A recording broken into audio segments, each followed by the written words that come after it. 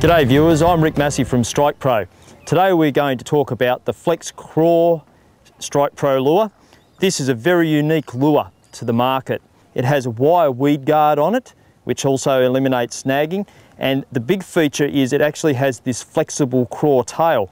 So when we're retrieving this lure, it actually works like a yabby through the water. It swims backwards and the claw tail moves up and down like a natural yabby. This particular lure is very well suited for Murray cod and yellowbelly, and also up north has had some success on barramundi. With this lure, we need to let this lure sink right to the bottom.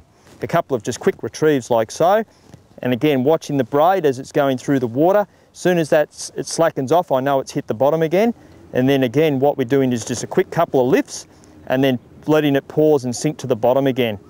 It is a heavy lure, it weighs 54 grams, so it does get down quite quickly to the bottom.